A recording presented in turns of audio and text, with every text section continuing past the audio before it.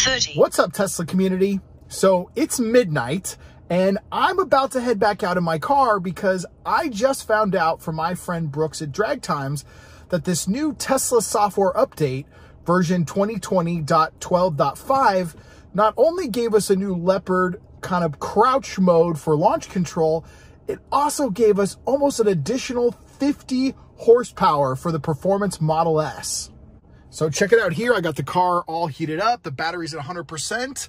Let's go find out what this baby can do.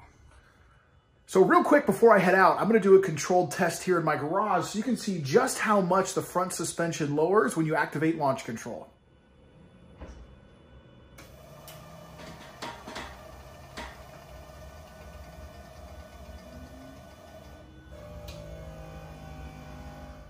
Here's one thing to keep in mind too. For launch control to work, suspension has to be set to low.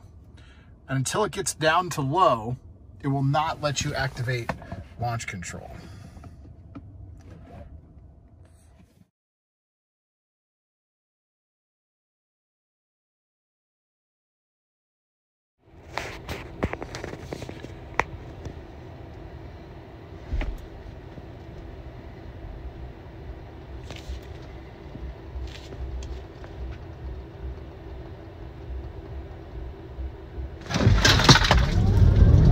$30, $60.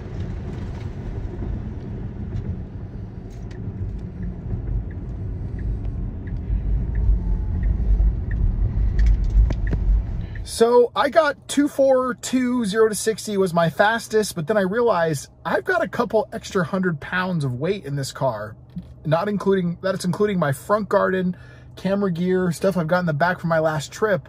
So when I pull all of that out and take this to the drag strip, I think we're going to see very low 2s, 0 to 60s. And what Brooks predicted of 12.3 or 10.3 is definitely in range. This thing has a lot of power. And I'll tell you what, I could definitely feel the added acceleration happening beyond 60 and 70 miles an hour. It felt substantially different than before. And it's incredible how it really doesn't take all that much at this level of power to really notice a difference. So this is a really exciting update, and I can't wait for the drag strip to get back open.